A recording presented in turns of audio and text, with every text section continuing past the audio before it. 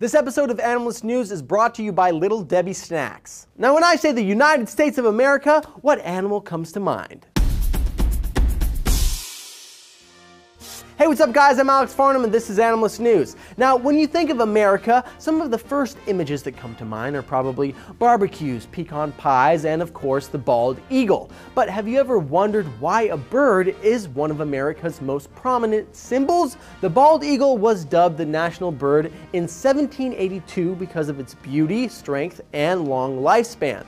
It's also the only eagle native to North America, but not everyone was pleased with this decision. Benjamin Franklin argued that the turkey should have been the national bird because it's a much more respectable bird, a bird of courage that would not hesitate to attack the British. Considering some of the other contenders were crows, hummingbirds, and chickens, the bald eagle really doesn't seem like that bad of a choice.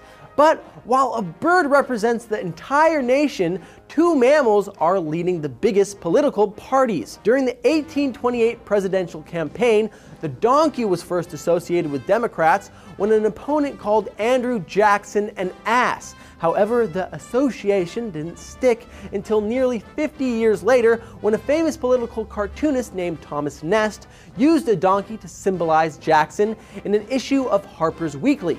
In that same year, the same artist and dedicated Republican drew an elephant in a cartoon depicting the controversial nature of Ulysses S. Grant's political career. The elephant, which represents Republicans, is seen running scared towards chaos and inflation, symbolizing that while the party is still strong, it can be careless in times of trouble. Who knew that a few simple cartoons would still be relevant 130 years later? Don't forget to check out these other episodes over here, subscribe, share this with your friends, and I'll see you here in Mammals next time. Win a VIP behind-the-scenes zoo or aquarium experience hosted by Animal Planet's large predator expert, Dave Salmoni. Join Animal Planet and Little Debbie Snacks and dive into a summer of fun.